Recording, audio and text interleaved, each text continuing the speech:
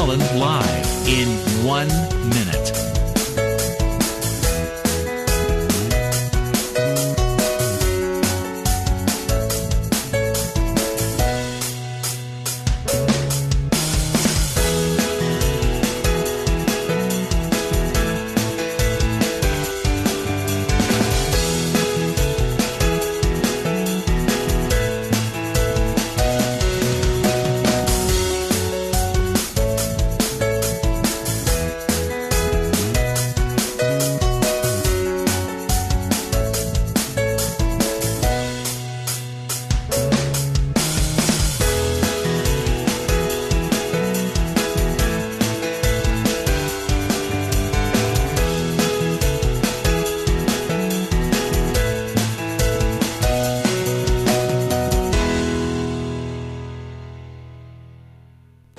Welcome to Lynn Cullen Live at pghcitypaper.com. Email your questions and comments to Lynn at pghcitypaper.com. Hello, and welcome to the post-Thanksgiving rest of the year. It is November 26th. It's sunny out. It's Monday. We won't mention the fact that both my football teams lost ignominiously yesterday. And I need to introduce my guest. My guest is Theresa Brown. She is many things, but she is here in her guise as author of an incredible book called Critical Care. A new nurse faces death, life, and everything in between. And truer words were never written. But we got to start with how you got. This woman had a career. She'd done a lot of education to have this career. She had a PhD in English. And she'd landed a really nice teaching job. She was a professor at Tufts. Tufts. Yeah. I was going to put you at Rutgers for some reason. Tufts, which always struck me as a very odd name. It is an odd name. What does it come from? What is it? It's someone's name. It is someone's their real name? name, yeah. Mr. Tufts? Yeah, but my husband would always call it Tufts of Hair University. Because that is the only tuft you ever think of. Yeah, right. Tufts of hair, you. I like that. So, you're teaching all these, eager, smart young people how to write. How to write, yes. How to write. And were you tenured? I was not, no. Oh, okay. No. Well, there's a little. There you go. There it is. That's why. So she was living a very insecure existence as an untenured professor. What happened? She's a nurse. She is an oncology nurse. You threw away all of that. I did. And went back to school I did. to become a nurse. And in the status-conscious society we live in, even though we pretend we're not status-conscious, going from a professor at Tufts Yes. to a nurse I know. Yeah. Yes. in Pittsburgh seems like a downward trajectory. It can be looked at that way, although I don't look at it that way. Yeah, Yes. I think you're absolutely right. Yes. But so explain how it happened. I mean, or why you did it. Right. So the truth is I kind of slowly realized I really didn't want to be a professor for the rest of my life. My dad's a philosophy professor, and I think it seemed like a great life. And then once I was doing it, it was okay, but it didn't. You weren't passionate. I wasn't. No. I loved my students, but no, I was not passionate. It was a job. Yeah, it was. But a lot of people go through their entire lives, and they're certainly not passionate about what they are doing. Just look at Jess, for instance.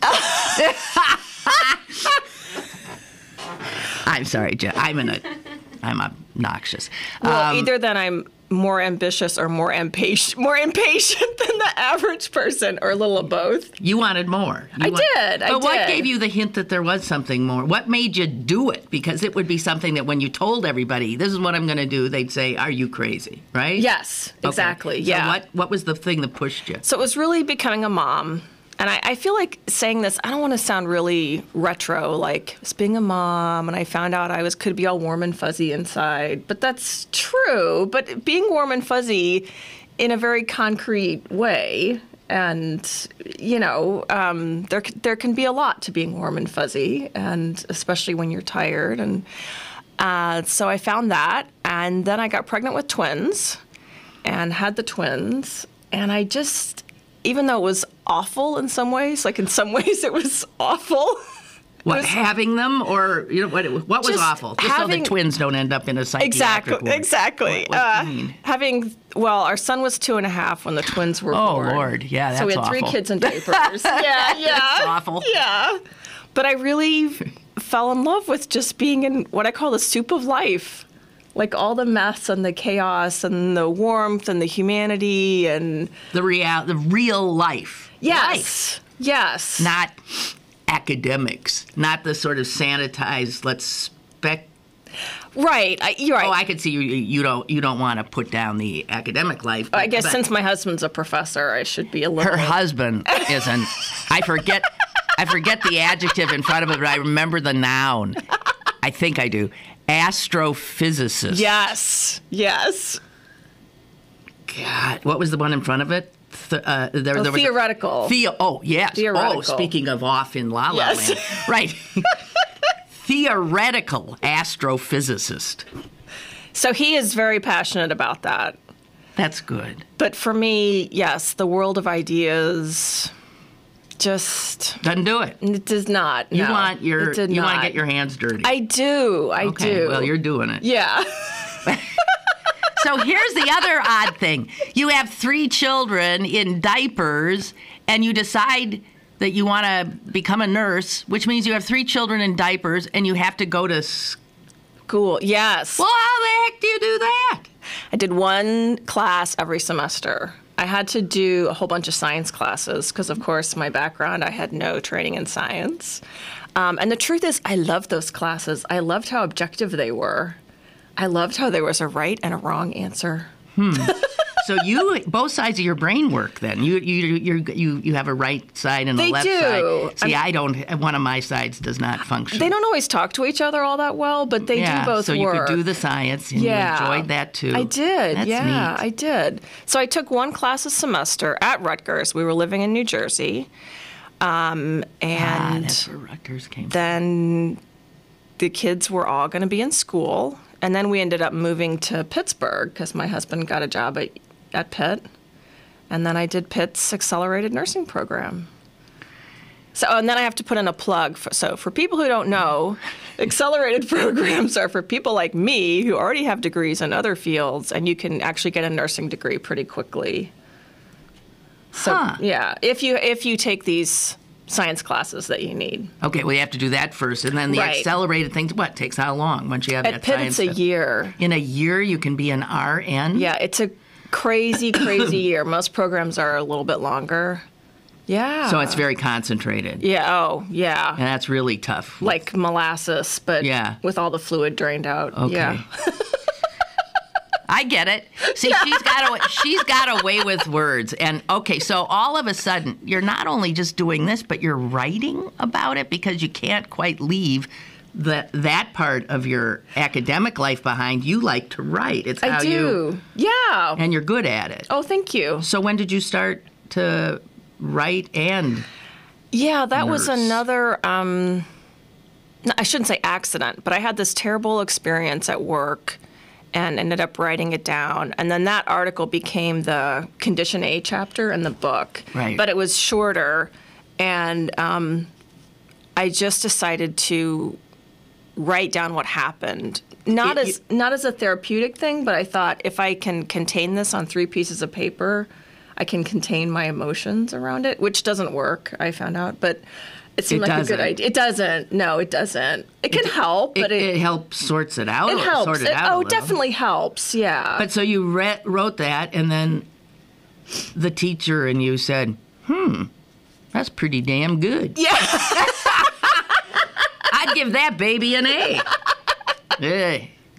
So you sent it off, you sent it off to the New York Times? I did, yes. And they printed it. They did. And the rest is history, because everybody saw that it was, in fact, extremely good. Oh, thank you. And then, publishers came calling and all this, and you ended up with what? You contribute to a blog, or it is there? I started writing for the Well blog, which is called Well. Well at the New York Times, and then recently I switched over to Opinion. So now I'm on the Opinionator blog, which I think is a hilarious Okay, I'll check it out. Opinionator is strange. So my column is called Bedside. Okay. And how often do you stick things in there? Usually once a month. Yeah, roughly once a month. Yeah. Okay. Now, did the book come from all of the sort of entries into, is this somewhat a compilation of some of your, or not? No, there's a little bit of overlap, but mostly that's all my first year, and it all came out in a rush. Like, I wrote it really quickly, which I've heard happens with first books, but I think it's just because the memories were so overwhelming that I just wanted to get them all down on paper. And what's fascinating is I've met women who've been nurses for 20 years who say they read my book and it brought their first year. Like, everyone's first year has a lot of the same things happening, even though I felt like, no, it was mine. It was unique. It was really, really great to learn that I spoke to the experience that so many nurses had. You have this crazy first year. You start out, you feel like you know nothing. You have your degree and you do know things, but you feel like you know nothing. And people die and other stuff. Families come in and are upset, and you get injured yourself, and all this stuff. So, I have to tell you, I don't think. Okay, so I could not do this. And I remember panicking back when I was in my late teens and going off to college, because that was the pre-feminist era. And I really felt there were like three things I was able to do. Right. Not able, but allowed to do. Teacher, nurse, and secretary? You got it. Okay. I don't have the patience to be a teacher. I didn't think I could ever be a nurse.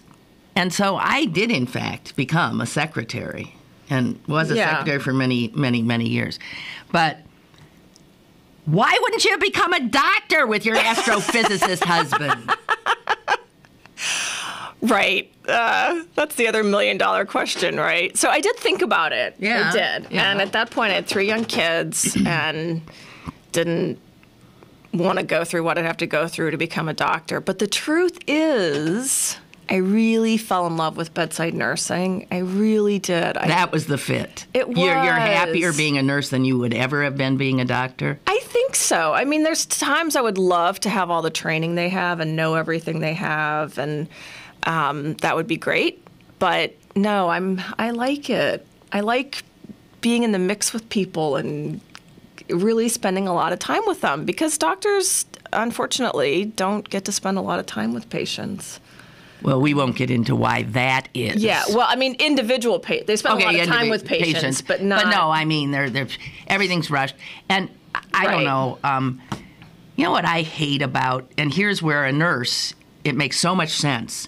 You're dealing with an entire real human being. You see their families. You deal with their bodily functions. Doctors just deal with, like, the one thing that they have expertise about. You know what I mean? You go to one doctor for your foot, you go to another doctor for your head, another doctor for... And no one looks at you holistically. You, as a nurse, it would seem, would have to. Yeah, and that's a really good nurse can make a huge difference that way, especially for a patient in the hospital. And I think people don't realize that it's the nurse whose job is not just inclination, but actual job to keep track of all these things, all these different teams. What is urology saying? What did neuro say? What is ortho weighing in on? I mean, all this stuff, and you can make a huge, huge difference in the quality of care that people get. And unfortunately, often we don't have the time either to do that as well as we could, but I have heard that if you want a job in this economy, like getting a nursing degree would be a really good idea. First of all, the population's aging. We're all going to end up needing nursing care. On the other hand, I hear that nurses are overworked. So what's going on here? You don't want to talk about this stuff. No, I can talk. No, I'm happy because, but really, if there's I would imagine... No, that's... Why can't they do it so that... What's the optimal thing? You as a nurse would have how many patients to deal with on your shift? Optimally. When I worked in stem cell, I would say 3. Okay. We would have 3, sometimes usually 4. And 4 is doable, but depending on the 4 can be too many. 3 means you have time. You have time to look up and really read what someone's CT scan said. You have time to look at their labs with them and tell them what they mean. You have time to really help people learn about what's happening to them rather than feel like they're just going from test to test to test and a lot of hurry up and wait and what's happening. And this person came in and said this, and then this person came in and contradicted it. And do you remember who it was? Someone in a white coat, No, I know. It's if you're a patient, people are popping in every 2 seconds. You can't tell. Back when nurses wore little nurse caps and little white dresses, we knew who you were. Yeah, people say that to me. Well, but it is true. Yeah, and now you can't tell a nurse from the doctor from the person who comes in to mop the floor. Yeah, I was just at Cleveland Clinic giving a talk, and they have all their nurses wear white, and that's why. The nurses all wear white, and they only wear white. And they said it's made a huge difference in how patients feel, because then they know who the nurse is. I've always maintained that you don't go to a hospital to get well. You go to a hospital to get sick. Hospitals seem like a really bad place to be. We're not doing what we need to do to keep them safe. We're not. Yeah. And one of the things that's starting to come out is actual evidence and research that shows if nurses are not overstretched, you actually get a lot better physiological and health outcomes. Oh, that's hardly a big shocker. Yeah, it's not. But this is research being done by Linda Aiken at UPenn, and she's incredibly thorough and, looked at California where they have staffing ratios and found that if you make sure there's always enough nurses for patients, mortality goes down. Yeah, you have a better outcome. Right. Duh. Right. Yeah. Now, one of your chapters, you talked just about your day. Okay, here's a typical nurse's day. You sure you didn't pad that?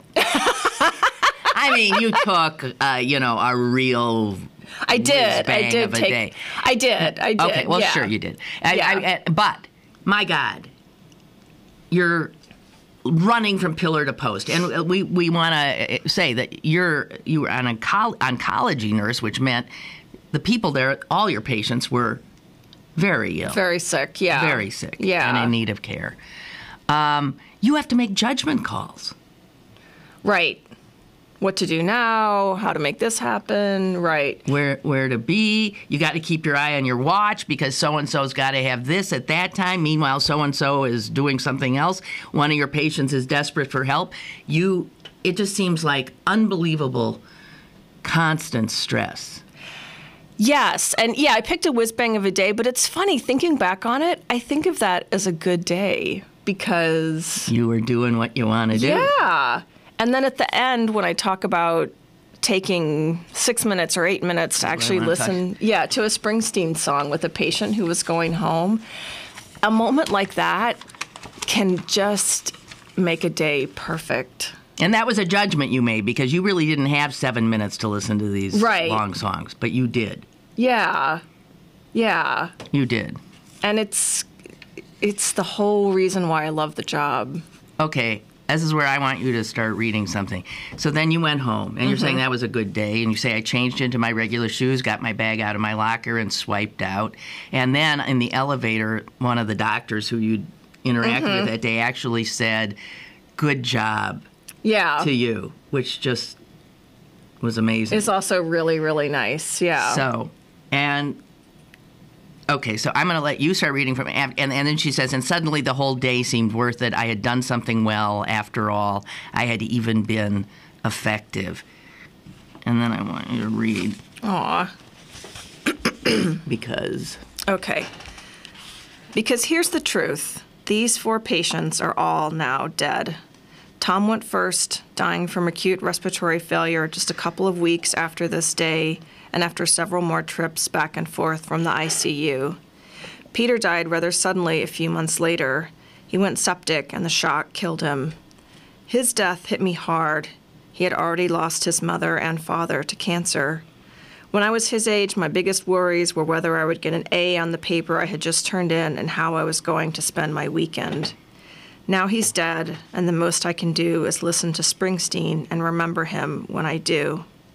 And Dorothy, who had been doing so well, is dead now too. She was sailing along when one complication after another hit her like tidal waves. By the time she died, she had so many things wrong with her that I'm not sure what actually killed her. And Marlo had died between the writing of this book and its publication. In the end, her chemo had irreparably damaged her heart. So, a sincere compliment, a brief sampling of good Springsteen, my first successful transfer to the ICU, some jokes about providing Marlo with IV benzos, and at the end of my shift, they were all still alive. During my 8 hours that day, I tried to help them in whatever way I could. For our patients, there may not be a tomorrow. Today has to count. At the end of the shift, I went home, saw my kids, ate dinner, slept, and showed up at 7 a.m. the next day, ready to do it all over again, this time for 12, not 8 hours. Another day on the floor. Okay, wow. How do you deal with all the death? You get to know these people, their families, everything. How do you deal with that? Yeah, the most important thing is that we all talk to each other about it. That's tremendously helpful to know that other nurses are grieving and feeling the same pain, and we can connect about it. Because if you think about it, the average person, they don't want you to come to a dinner party and say, "Oh, how's your work?" And you say, "Man, this patient I love just died." And, people just don't want to hear that. We're not comfortable with that. So knowing I can go to work and talk to people about it is huge. And then it's given me a lot more perspective on my life. It's made me want to make sure I spend time with my kids, that I know what's going on with them. Be nice to my husband, not that that's work, but to focus on that, and not that I can't get uptight about stupid things. I certainly can. But I'm really, really able to put things into a big picture perspective better, and that helps. But it's hard. And it must be hard. I realize it would put things in perspective really fast. But so when you're with people and they're saying, "Oh, I'm having such a terrible day. The plumber kept me waiting for 10 minutes and this and that and blah, blah, blah." And I said, don't you want to just punch them? Sometimes it's hard. It is hard. I mean, I try to realize that my perspective is unusual. So, yeah, but... Oh, I just want to kill them. And I buy a lot of flowers. That's one thing I do to cheer myself up is... Trader Joe's has these great flowers that aren't very expensive. So you have flowers in your house? You mean, So I try to always have fresh flowers. Because that looks like life. It does, yeah. But fresh flowers, I have to tell you, they die pretty fast, too. They do. So maybe you should think about... Even with that little packet of stuff in the water. Maybe, do you plant flowers that come back and are like perennials, resurrected in the spring? I do. I like gardening, but I understand. Now, you say, and this makes sense given what dealing with the reality that you deal with every day, that in nursing school you're taught not to talk about your life with a patient. So that the patient, you know everything about the patient's most intimate detail. That's true. And even down to what their colon looks like. Exactly, right, exactly. And they know nothing about you. You're just these people that come and go and, violate them sometimes and make them feel better at others. And why shouldn't you, I think I do understand it, but why are you told not to do that? And why have you flouted the rules? So, it's the idea of boundaries, that the patient isn't there to hear you go in and talk about your frustration with you're a plumber or, or overwhelm them with stories about your life. And also setting up clinical boundaries. They're the patient, you're the nurse. But that I realized during my first year that doesn't work, that people don't want to just be the patient, especially our patients who are there for so many days. Yeah. They don't want to be the patient. They want to be the person. And then for them to be the person, I have to be the person. And that can be really, really nice, I discovered. And I've actually gotten really good advice from patients about my kids, like people with older kids. They'll say, do you have kids and what are their ages? And they'll just tell me something that they felt like they learned. And it's really, really nice to have that kind of sharing. So would your advice be to the nursing schools to ease up on that dictum, or do you see that there are a lot of nurses who might not know where the line is, and the patient is sort of a captive audience, a very captive audience? Yeah. I would say teach that idea of therapeutic boundaries, but then also teach that it is okay to disclose some things about yourself, but that doesn't mean that you go into the patient's room and spend 20 minutes talking about, how frustrating it was that you had to cook Thanksgiving dinner. Yeah, because you got to figure there'd be a nurse or two that would probably do that. Yeah, right, because they're sick. They don't want to listen to you complain. No. Or us, yeah. Okay, so that's one thing you learned in nursing school. Amazingly, one thing you didn't learn in nursing school, amazingly, is how to talk to patients and or their families about death. Right. If it's right around the corner. How in the name of God don't they prepare you? I bet they don't do it to doctors either, I bet. No, they don't. Well, that is insane. It is insane, yeah. Yeah, we're so focused on all the technical skills and understanding how the system works and learning drug names, and all that stuff is of course crucially important, but the communication piece, and it is true for doctors, it's definitely true. It's crucially important too, right. I might say. Right. And I think the presumption is most people who go into nursing are kind and well-intentioned and care, which is true, but that doesn't mean, especially if you're 22 and you're fresh out of college, that you're going to know how to talk to someone about the absolute hardest thing they'll ever have to think about in their whole entire life. Well, in your book, you actually have a doctor who's coming in, and the doctor, his job is to tell the patient and the patient's family that, pretty much over. Nothing much we can do anymore. He does that, leaves, and the family and everybody else just sits there with their mouths hanging open, and they frankly don't know what he just said. Right. And so then you find yourself having to try to deal with it then.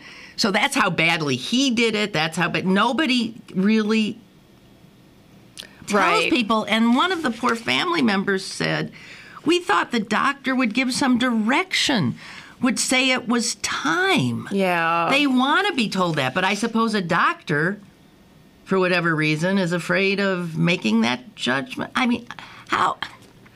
Yeah, and how are people supposed to know what to do? This problem of that we don't help people die in the way they would like to. Whether that means in the ICU, full bore, everything possible to keep them alive for 1 minute longer, which is what some people want. And is insane. Right. Most people don't want that. And we don't help the people who don't want that do less. And it's so complicated because there's, of course, financial incentives to treat that I don't think consciously motivate anyone.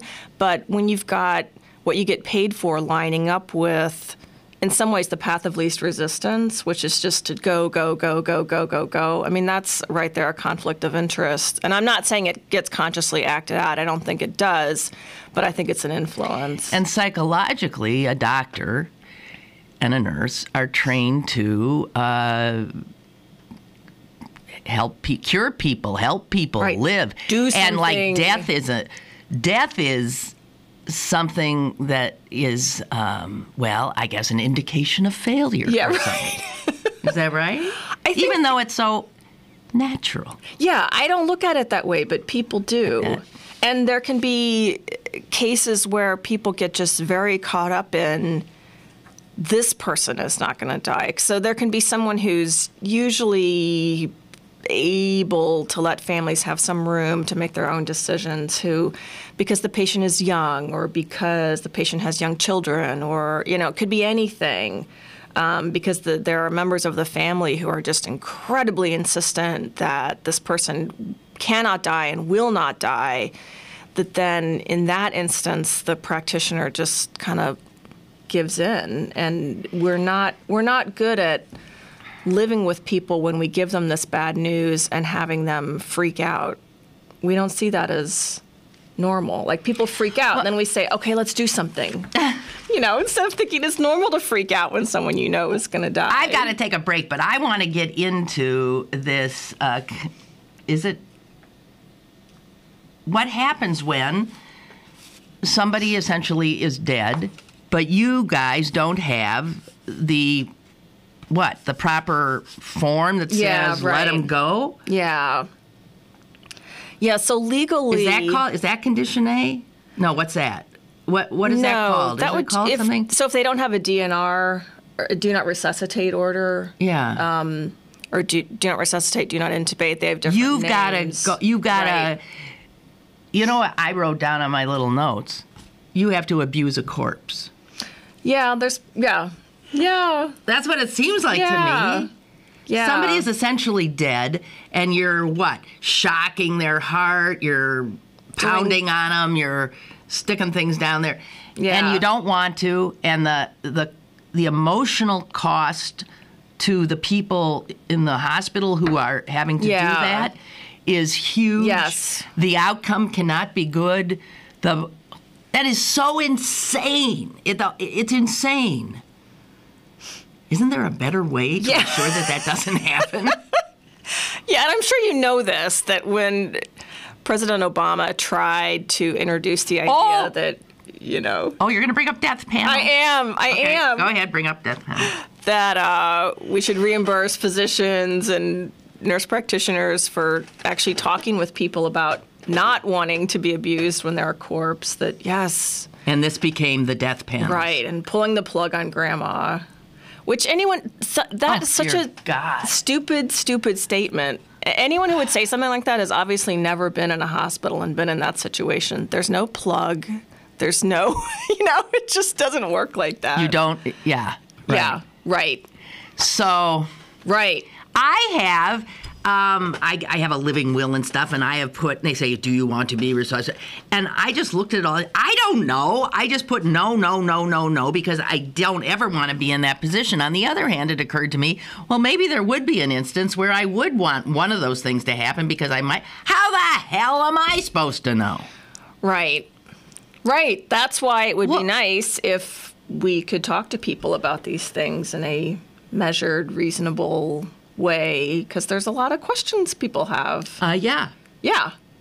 And in the hospital, when it happens, if you get the palliative care team to come in, or ethics, they can do a great job. I've also seen brand new interns who, are barely shaving come in and try to have these conversations, and they're really terrible at it. No surprise. But, and then it's good if you can have a nurse there to fill in and interpret and try to flesh things out a little bit. But we really fail people at that point. I mean, I would always say it's a huge failure. And we don't make it, even people who would be in the hospital and be on hospice, be hard to, can we stop giving them heparin shots? Can we, just the whole idea of really just pulling back everything and only doing what will make them feel better. People have such a strong resistance to that in our system, either by virtue of training, personality, inclination, or all three. You're listening to Theresa Brown. She is a nurse here in Pittsburgh, and she is a marvelous writer and an author, and her book, Critical Care, which I've got stuff hanging out of, this is Harper One, which is HarperCollins. Right. And it was available all over the place. Yeah. Barnes & Noble, Amazon. And yeah. It's critically acclaimed. It's really, really good. I got to take a break, and we got more. And if you have any questions, feel free. I'll share her. Okay? We'll be back. More is on the way with Lynn Cullen Live. 36 countries, 150 artisan groups, a world of handmade treasures, and one place to discover them all. 10,000 villages, home decor, jewelry, gifts, all one of a kind, fashioned one at a time. At 10,000 villages, each item tells a story. When somebody else takes that beautiful item, I want to carry that beauty to them. They're gifts that give twice, because 10,000 Villages is a fair trade retailer, providing sustainable income to artisans in developing countries. Fair trade has been the possibility to have what we have now. Enriching their lives while bringing exotic elegance into yours. Surprise your senses. Express your style. Experience the new. Step into 10,000 Villages. I feel very beautiful making these products, and I want all our customers to feel beautiful wearing them. Who needs Black Friday? Go to BurghBargains.com for great deals every day from the top restaurants, museums, and shows in the Burgh. This week, only 60% off gift certificates to Misaki. BurghBargains.com, Pittsburgh's exclusive e-commerce mall. BurghBargains.com. Now, it's back to Lynn Cullen Live at pghcitypaper.com. I kept being distracted by the view and the... Isn't it amazing? Yeah, so... Yeah, no, I mean, when there's not a guest here, Theresa was just saying she's seated, so she's looking out the window at this pretty amazing marvelous view. Yes, it's amazing. And have my back to it, so I'm not being. But yeah, when I don't have a guest and I'm seated more like this, and I look over, it's. Yeah, Pittsburgh has a great skyline. Yeah, it really does. Yeah. It's a pretty city. Mm-hmm, it's just a flat-out pretty city. Yeah. Yep. So what do you think in like 15, 20 years, or maybe I'll give it a little more. No, I won't. 15, 20 years, we'll look back on some of the things that you as a nurse are doing now to patients and think, what the hell? It's like we look at bleeding now. Right. I mean, that's going to happen, right? It is my deepest wish that we will look back at chemotherapy and say, so I'm dating myself, did you ever see that Star Trek movie where they go back in time to save the whales and they... Yes. Well, okay, they go to the hospital and yes. and Dr. McCoy Bones is in the elevator and some new resident gets too red and they're arguing about what Dr. So-and-so says about chemotherapy and he says, sounds like the... Well, I can't. Sounds like the... Go ahead. Yes, you can. I can. Yeah, you can. Okay. So sounds like the goddamn Spanish Inquisition. I can just see Bones saying that. And that's always stuck with... Not that I feel like that's what I am doing to people when I give them chemo. No, but it's true. But I would love if genetic therapy, targeted therapy, something would come along that... Because what we're doing is what chemo is, and you say in the book, it's a Faustian bargain. It is. You're poisoning your body to save it. It's like, the Vietnam thing. We destroyed the village to save it. Right. Okay. Yeah. Well, so that's the best we can do in a lot. Yeah. And we need a new model. And unfortunately, there's certain illnesses where we're getting better and better and better.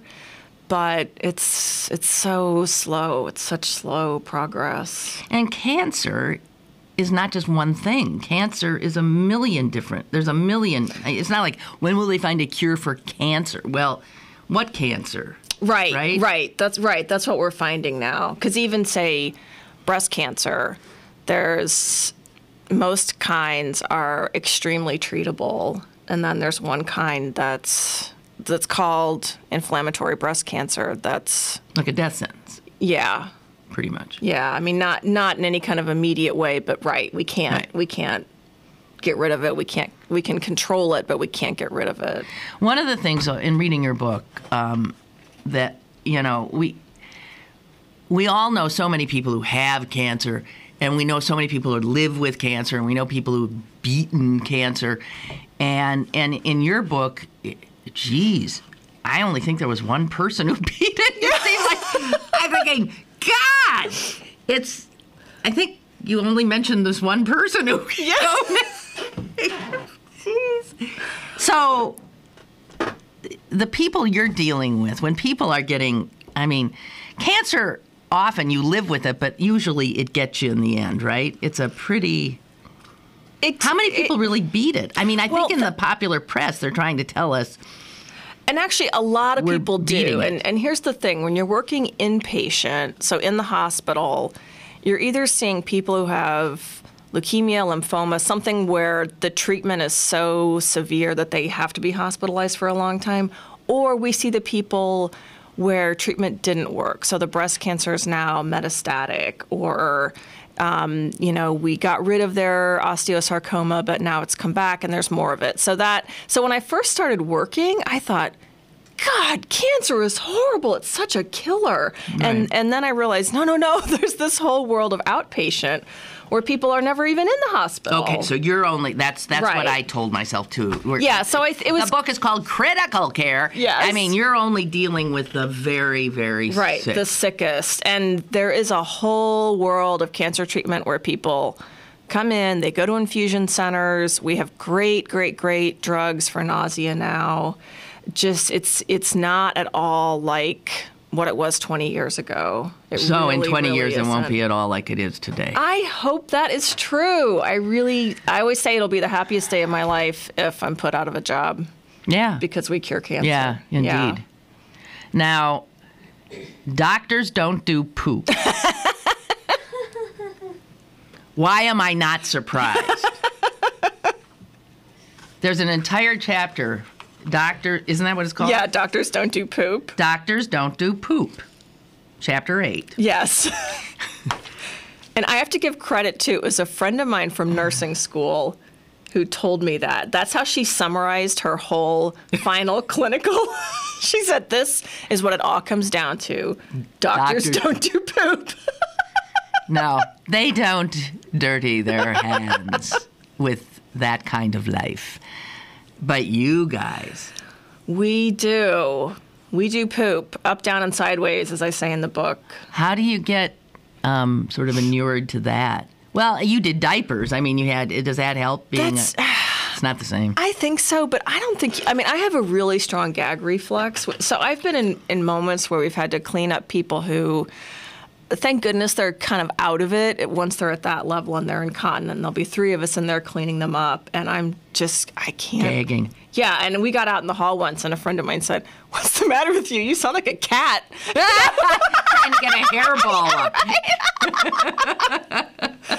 So I try to just breathe through my mouth, concentrate. But I have never gotten used to it, and it's just part of the job, But I remember as a nursing student, a nurse having to help a guy who had all this really thick mucus in his mouth, and she was helping him, and she was gagging, and she said, "I can handle everything, but I hate mucus. I can't stand it." See, this is why I couldn't be a nurse.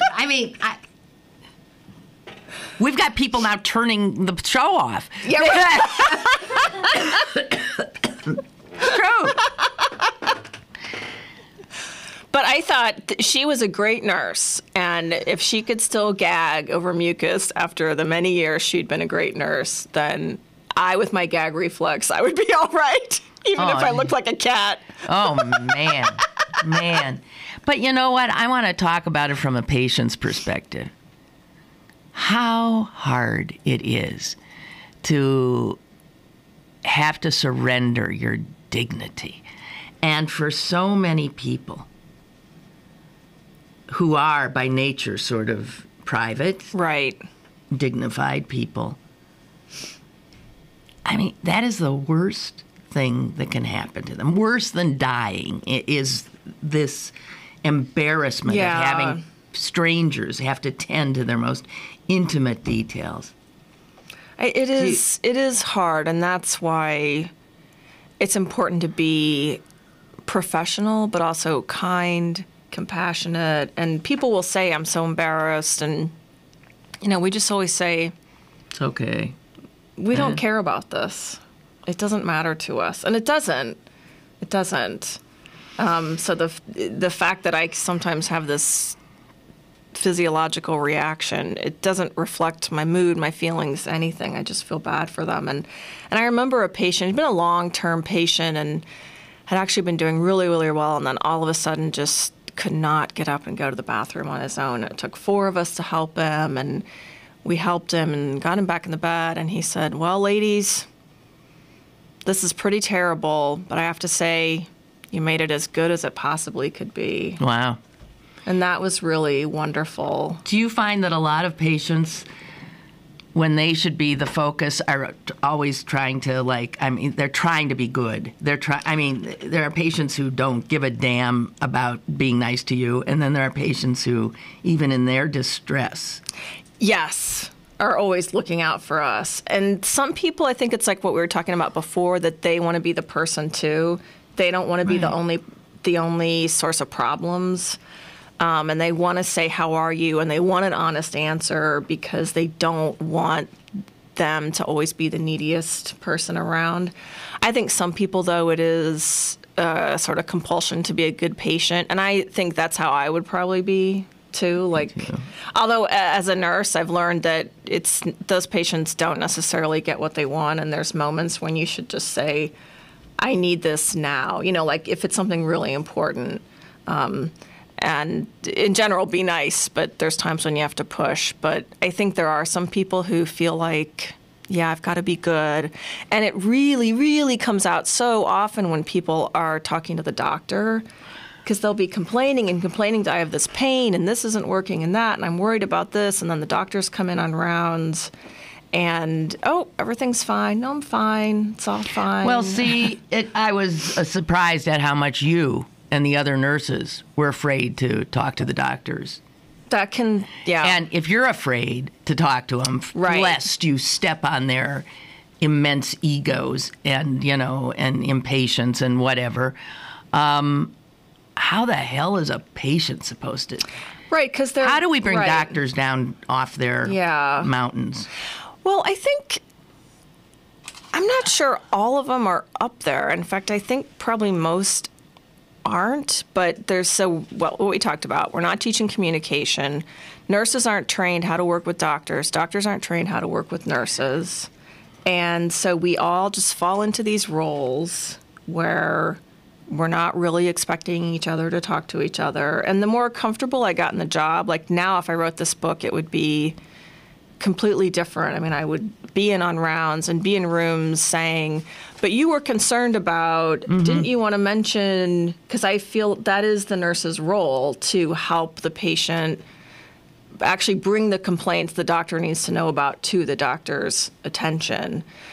You're a patient advocate in that situation. Yes, definitely. But as a first-year nurse, you did not feel comfortable. No, and the system doesn't encourage nurses to do that, and it doesn't encourage doctors to want us to do that.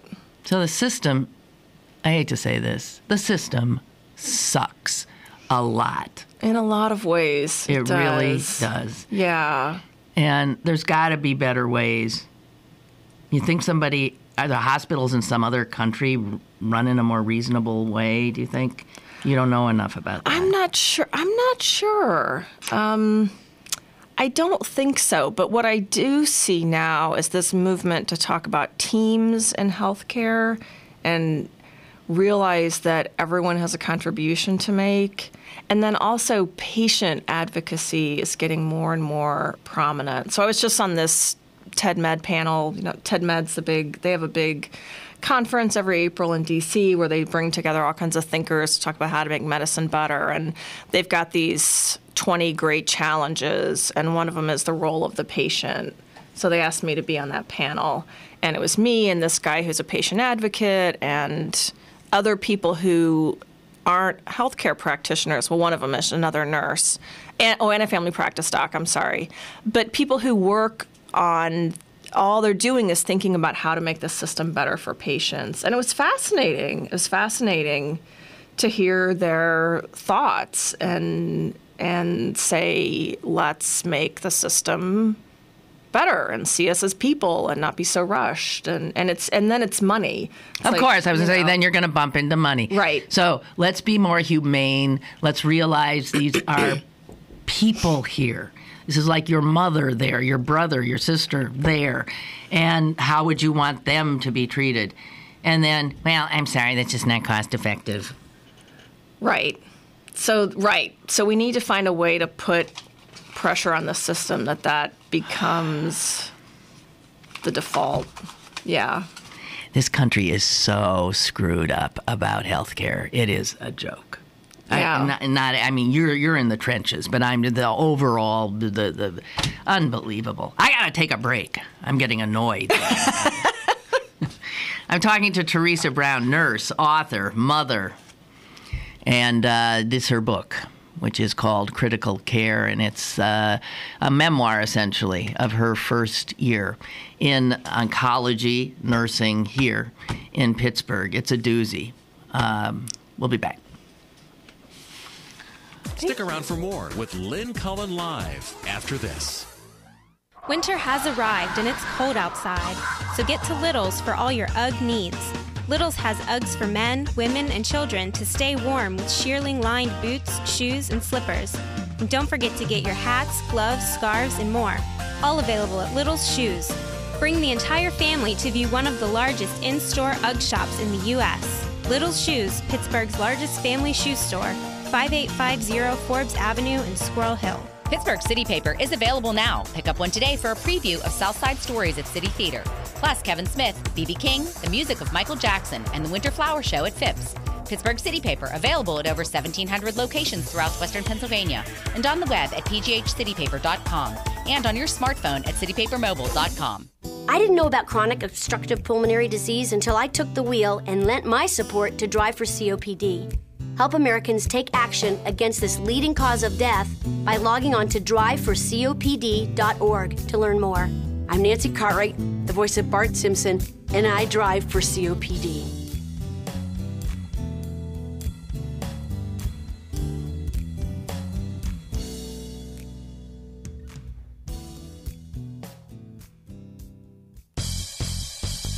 Have a question or an opinion? Call Lynn Cullen at 412-316-3381 or email lynn at pghcitypaper.com. Now, more with Lynn Cullen Live. And welcome back. My guest, Theresa Brown, RN, right? Is that the right? RN, PhD. She got more letters after her name. I mean, you could be really obnoxious. I could. You could, in fact, call yourself doctor. I could. Excuse me, I'm Dr. Brown, your nurse. Yes. Well, why don't you do that? Especially if your patient's a doctor, an MD. Hello, I'm Dr. Brown, your nurse. Exactly. Well, what I think is we should all be on a first-name basis. There you go. So I want doctors to be first names. Are nurses first names and doctors are not? Yes. That's disgusting. And doctors and patients, I hate it. And, especially now the doctors are all younger than me, and they use my first name, but I'm supposed to be Dr. So-and-so to them. The hierarchical crap that goes on. And so my husband's a professor. And he doesn't sit in faculty meetings and say, so, Professor Brown, did you talk to Professor Smith? But I've been in meetings with doctors. Well, they'll talk about each other as Dr. So-and-so. Yeah, it's really... And if it's a common last name, you don't even know who they're talking about. Yeah, doctors. I'm telling you, they need to be brought down a peg or two. Just, we all have a first name. We're all people. Okay? We can all share and respond that to our first name. And that would go a fur piece, if you ask me, in making the whole medical experience more tolerable. Just making it more human and less frightening. Less imposing. Right. Less... Ugh. Anyway, Barbara sent a great email. She quotes someone from the New Republic.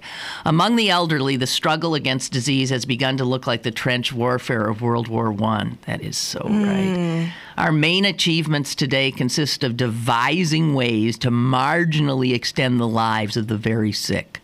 Ours is now a medicine that may doom most of us to an old age that will end badly, with our declining bodies falling apart as they always have, but devilishly and expensively stretching out the suffering and decay. Whoa. Yeah. No, I think that's absolutely... Yeah. And that's because we cannot discuss. We cannot deal with death because then certain freaked out hysterics start screaming death panels. What do we do? She asked about the problem of the expense of extending life. Some incredible percentage of all the expensive medical care that you will consume in your lifetime happens like in the last week. Right? Insane. Insane. Right. You're dying. It's the last week. Right. So we're going to throw $5 million at it. And she says, we're hearing so much about the cost of Medicare and its impact, but what? I don't know. What? Well, it's not your job. No, I'm thinking It's not about, your job, though. There was an op-ed in the New York Times a couple months ago by Stephen Ratner, and the first line was, "We need death panels."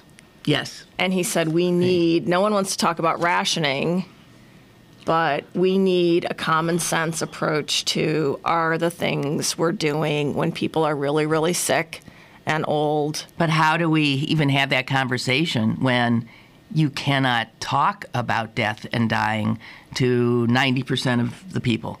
Our culture does not recognize it. We don't deal with it at all.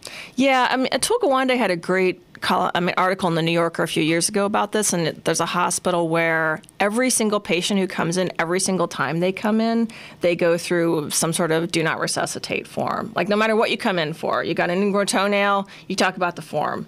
And in that hospital, in the ICU, it was not filled with people wanting all these prolong my life for 5 more minutes, please, measures.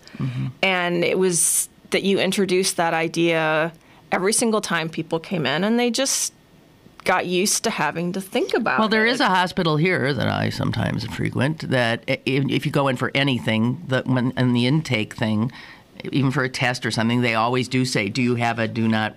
They do ask you that every time. And I always say yes, but, it's in a drawer in my house. But, you guys don't know anything about it. That's the thing. If every time, every person who came in filled out a new form, and then it needs to be an easy form. That's the other thing. People can get so focused on the form. The form needs this and the form needs that. And it's not about the form. It's about thinking about your own death. See, that's the problem. The form is not the challenge. The problem is nobody wants to think of their own deaths. But and also if you show patients, and there's research on this, videos of what resuscitation is like. Oh, you show them the abuse of a corpse I was talking about. Here's what's going to happen to you. You show people a video as opposed to talking about it, and the vast majority of people will say, I don't want that. I don't want that. I don't want that. Not if I'm on my way out anyway, essentially. I don't want that. What's the point of that? Yeah, and I learned that came out of an ED doc who would take people to the ICU and show them a ventilator and a patient on a ventilator. And then the ICU said, you can't keep bringing these people in here to teach this lesson. But we do need to be... So then he made the videos, Okay, that's smart. Now, oh God, where's the time going? There is something in your book that so enraged me, and you very matter-of-factly talk about it. And you had just mentioned that there's now units that do this, units that do that. I'm talking about the IV unit.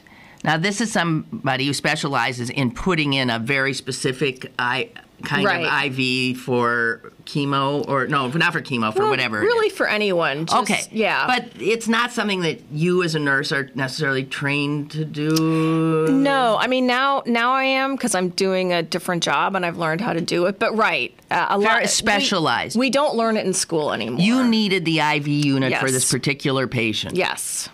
The IV unit responded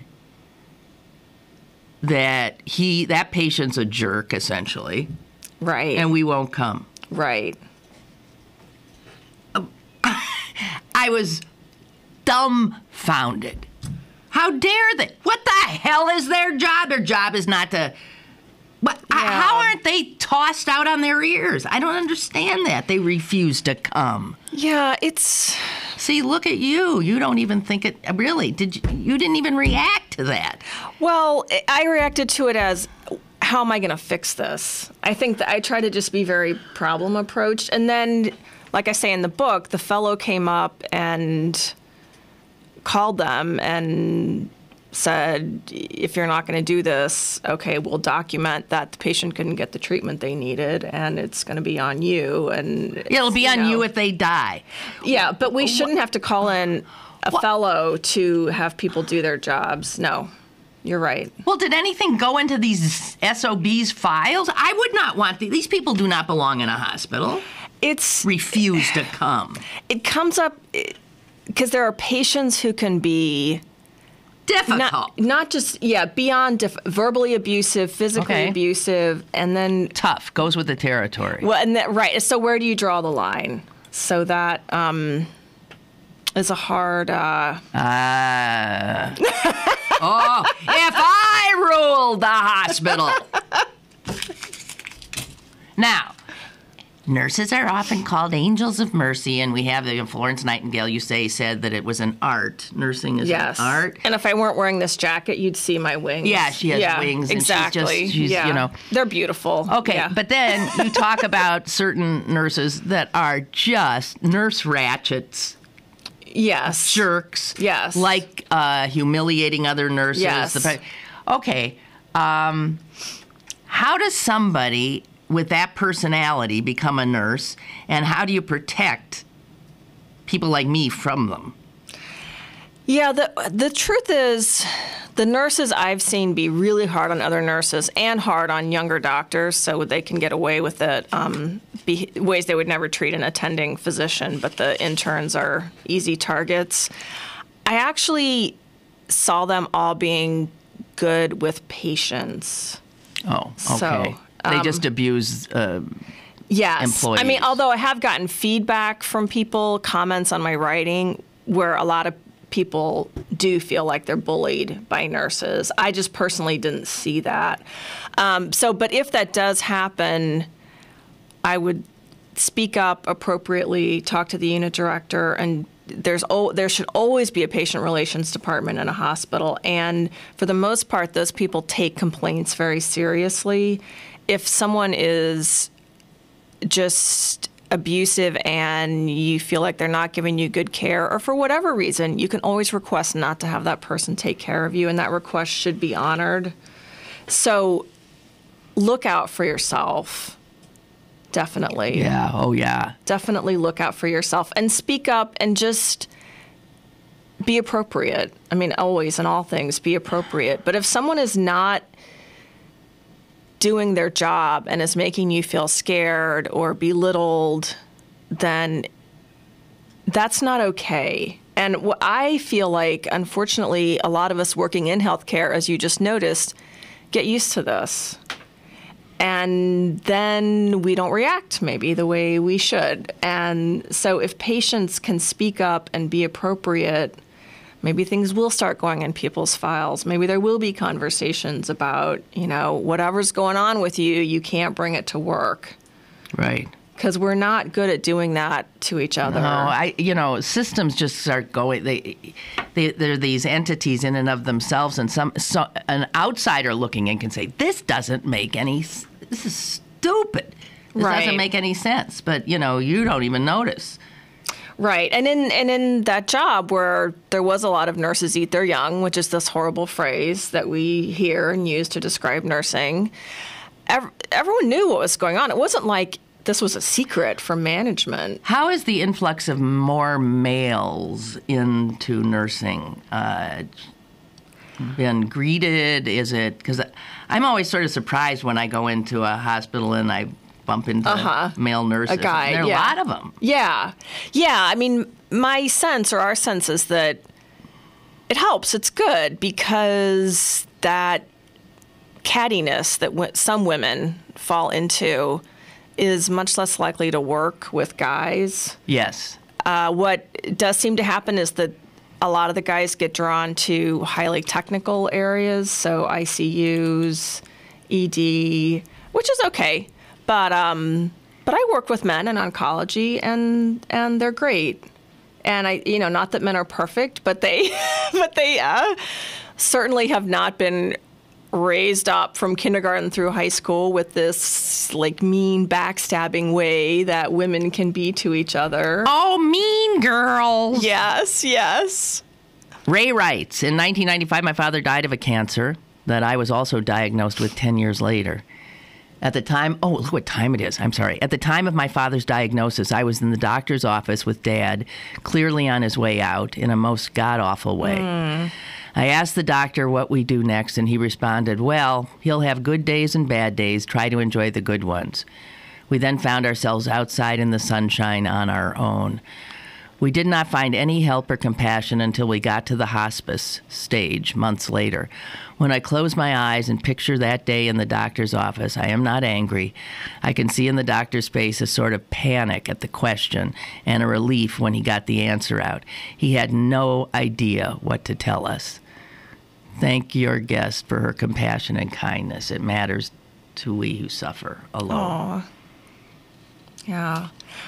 I'll just make a pitch for hospice being wonderful. And a lot of doctors don't want to bring up hospice because people hear it as death, but it's not. It can help people it's wonderful.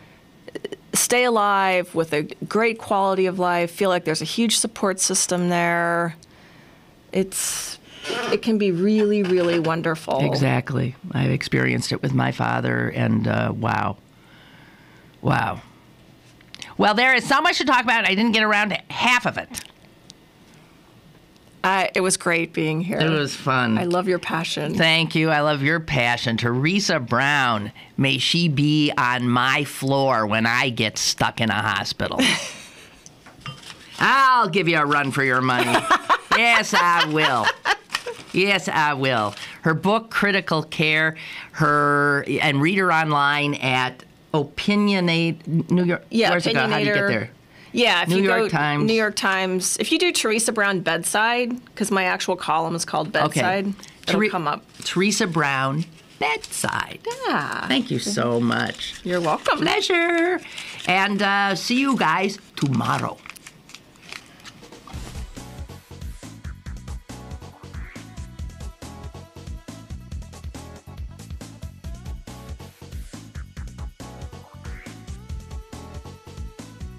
Lynn Cullen Live, Monday through Friday from 10 a.m. to 11 a.m. and archived at pghcitypaper.com. The opinions expressed on Lynn Cullen Live are those of the host and do not necessarily reflect the viewpoints of Pittsburgh City Paper, Steel City Media, and its advertisers.